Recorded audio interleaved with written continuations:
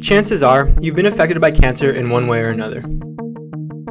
According to the Center for Disease Control, cancer almost ties with heart disease for being the #1 leading cause of death in the United States, having killed more than 1 in 5 people who died from a disease in 2014. For decades, scientists and doctors have been working relentlessly to try and put this disease to an end. We've been able to put a man on the moon, so why haven't we been able to cure cancer? One reason cancer is so difficult to treat is because it is a disease caused by your own cells. Getting your own body to kill itself can be quite a challenge. Masses of cancer cells, or tumors, impair the function of nearby cells and can cause them to eventually die. This could lead to death when the cancer is in a location such as your brain or liver. Traditional cancer therapies primarily include the use of chemotherapeutic drugs. These drugs work by targeting and killing cells in your body that are rapidly dividing. So, although these drugs do kill the cancer cells, they can't help but kill other cells too. Both your hair cells and the cells that line your gastrointestinal tract also rapidly divide, and for this reason, we see many cancer patients who suffer from hair loss and experience side effects such as nausea. More recent therapies involve the use of antibodies to kill the cancer cells. An antibody is a molecule that acts like a biological key.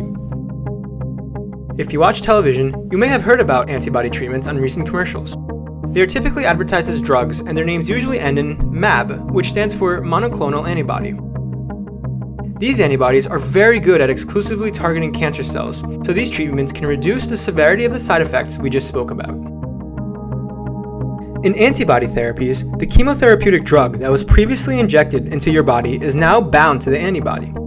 We can now administer higher doses of medicine to a patient without having to worry about increasing the severity of the chemotherapeutic side effects. This can lead to both a person having to deal with therapy for a shorter amount of time and having a smaller chance of the cancer coming back. Despite these promising innovations, cancer still has not been cured. There are still non-specific effects because antibodies are not 100% efficient. This is where newer technologies will come into play in the future. One new tool in the cancer-killing toolbox are nanoparticles. More than 1,000 nanoparticles could fit end-to-end across the diameter of a human hair. Although they are small, they are incredibly versatile and have great potential, shown by research done here at the Johns Hopkins Institute for NanoBioTechnology.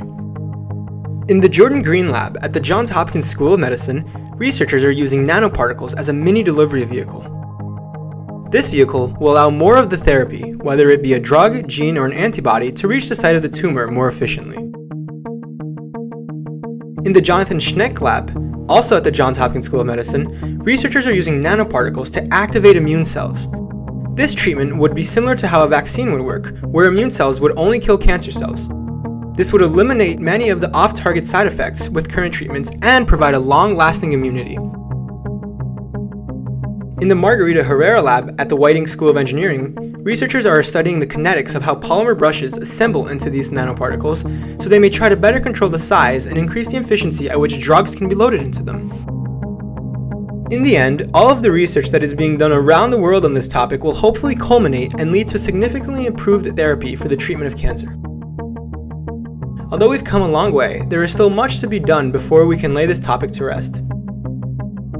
If you are interested in learning more about the research that is going on at the Johns Hopkins INBT, then be sure to check out our YouTube channel and subscribe for any future videos.